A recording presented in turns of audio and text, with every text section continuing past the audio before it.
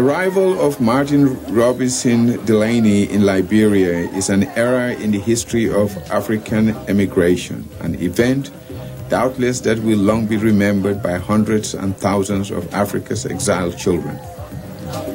Persons from all parts of the country came to see these great men.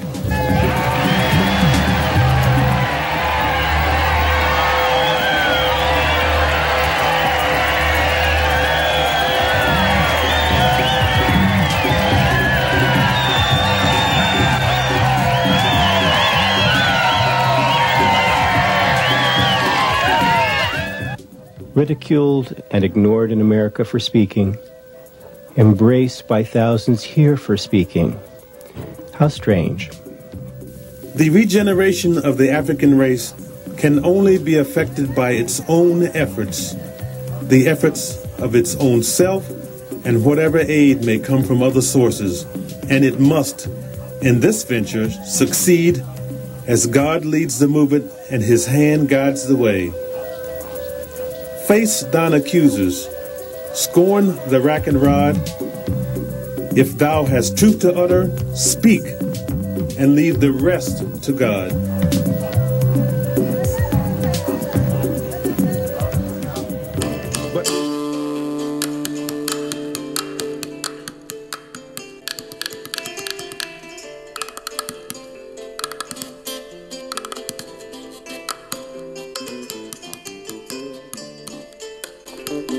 Saturday, July 10th, 1859.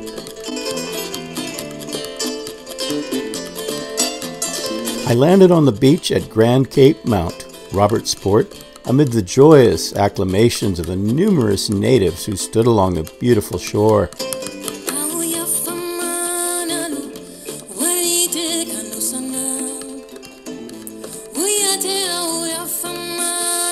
Just north is the homeland of Shango, Delany's grandfather, the Mandingo chief.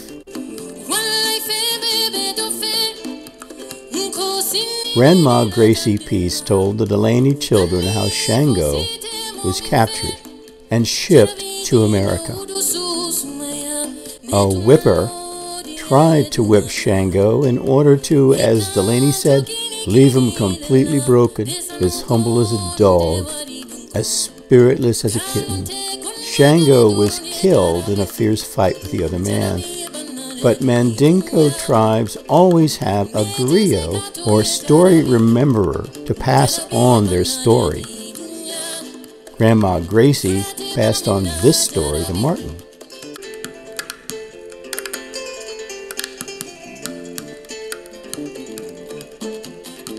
Observing the countryside, Delany wrote he wondered why the coffee bean farmers did not plant their trees further, say 20 feet apart.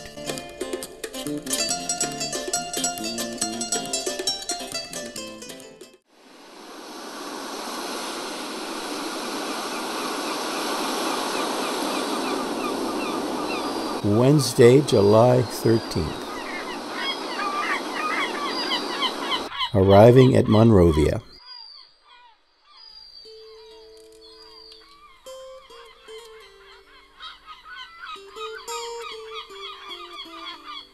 Ẹ kú ilé gbogbo ẹ̀yin èèyàn mi, mo dúpẹ́ fún bẹ́ ṣe máa ń darapọ̀ pẹ̀lú mi lórí ètò yìí.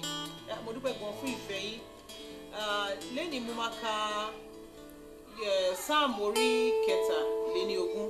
Olúwa ni olùṣọ́ àgùntàn mi, èmi kì yóò ṣe aláìní.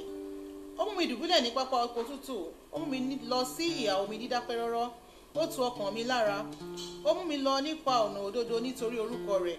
Nítòótọ́ bí mo tilẹ̀ ń rìn láàrin àfonífojì, òjìji ikú èmi kì yóò bẹ̀rù ibi kan, nítorí tí ìwọ wà pẹ̀lú mi, ọ̀gọ́ rẹ àti ọ̀pá rẹ wọ́n ń tù mí nínú.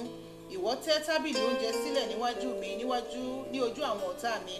Ìwọ dà òróró sí mi ní orí, ago mi sì kún àpò. At Monrovia's missionary schools, the classes are being rigidly prosecuted. The missionaries seem to be doing good work.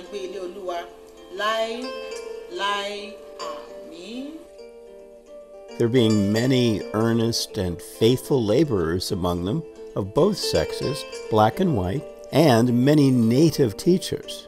They are shrewd, intelligent, and industrious, with a high conception of the Supreme Being,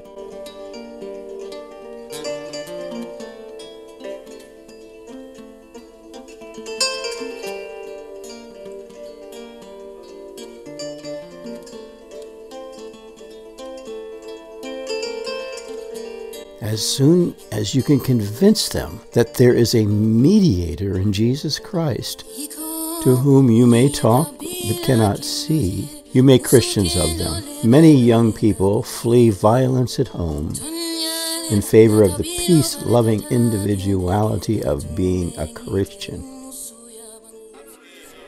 Leaders met with me. Several able speeches were made.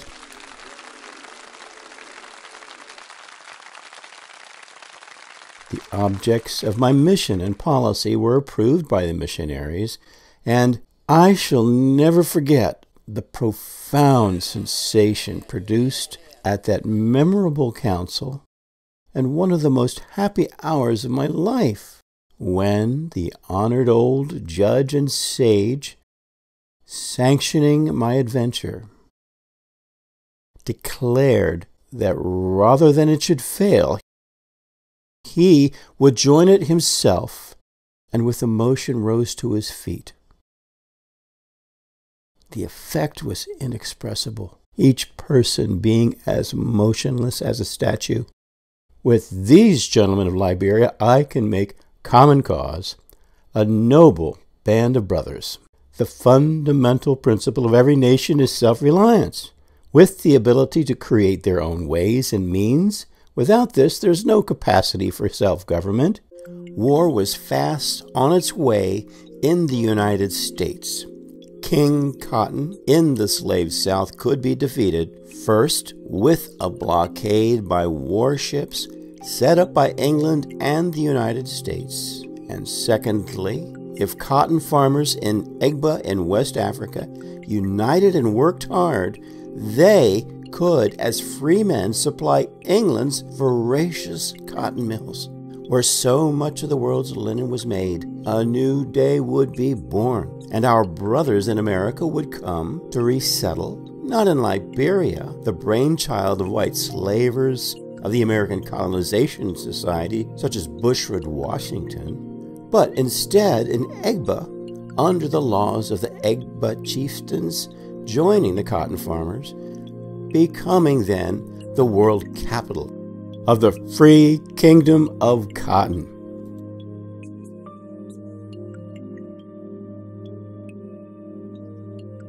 Jamaican-born Robert Campbell, a partner with Delany in this enterprise, wrote,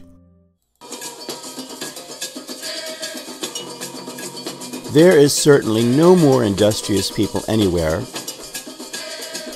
and I challenge all the world besides to produce a people more so, or capable of as much endurance. Those who believe, among other foolish things, that the Negro is accustomed lazily to spend his time basking in the sunshine like black snakes or alligators should go and see the people they malign.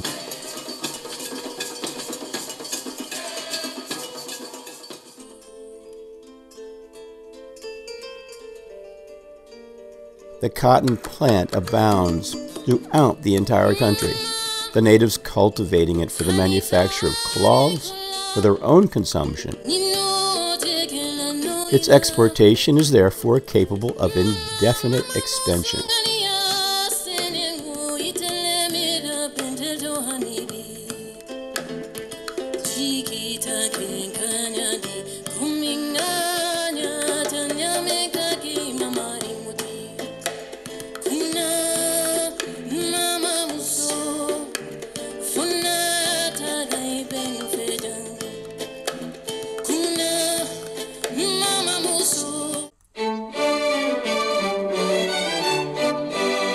England's presence in Yoruba was usually strong and stabilizing, but just as Delany and his team were heading for Abeokuta, he read in the August 13th issue of the West African Herald,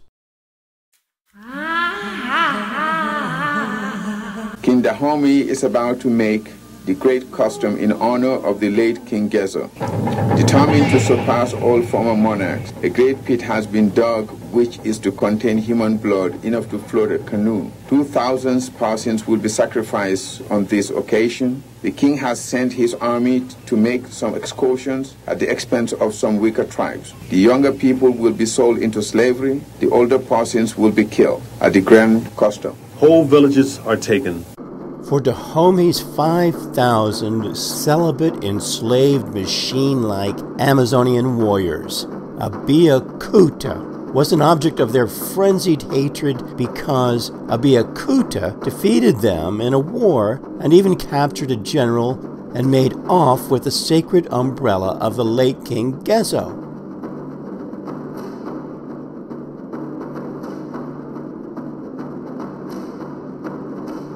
King Gezo died, some believe, because he defied a prophecy that if he invaded Abeokuta, a safe city against slavers, he would pay the price.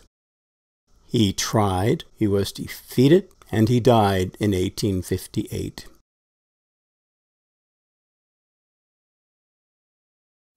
Farewell, farewell, my loving friends, farewell. The jasmine smells of Africa are tonight less fragrant than my scented memory of soft, honey-suckled summer's night breezes in Virginia long ago, and waking to the mockingbird.